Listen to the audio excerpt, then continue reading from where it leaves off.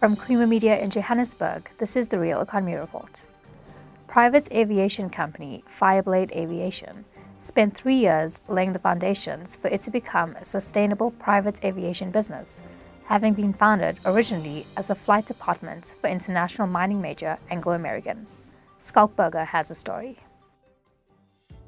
With the growth in international demand for aviation resources, particularly for private aviation resources over the past 3 to 4 years, Fireblade has positioned itself to become a sustainable private aviation services business. Demand is outstripping supply and creating challenges, but also plenty of opportunities for the company's aircraft owner services and air operator certificate division, its fixed base operator division and its maintenance, repair and overhaul division. Fireblade Aviation MD Lee Kretschmar provides insight into the company's strategy. We've moved from a business that was originally established to support the needs of our founding members.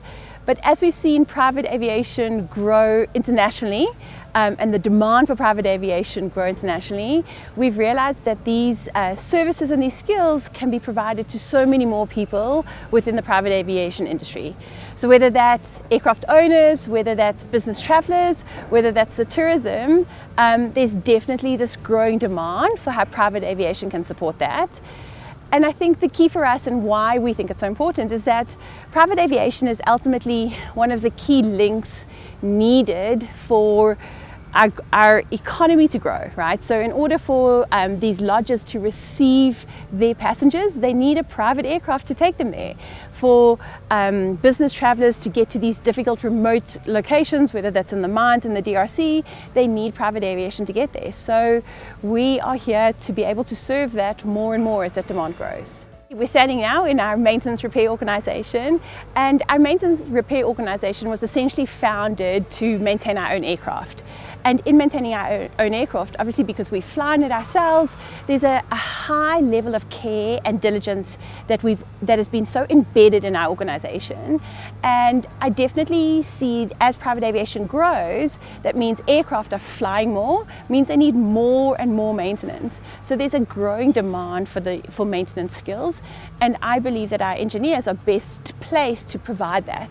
Our FBO is essentially it's the connection from people getting out of their cars or actually getting to a building to be able to get on an aircraft.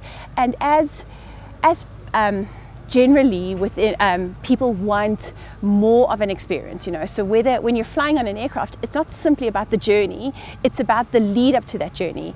And our FBO is able to offer that. We're a unique FBO, a beautiful building with passionate staff who are there to serve, and ultimately best placed at ORT to be this gateway into Africa. That's Creamer Media's Real Economy Report. Join us again next week for more news and insights into South Africa's real economy. And don't forget to listen to the audio version of our Engineering News daily email newsletter.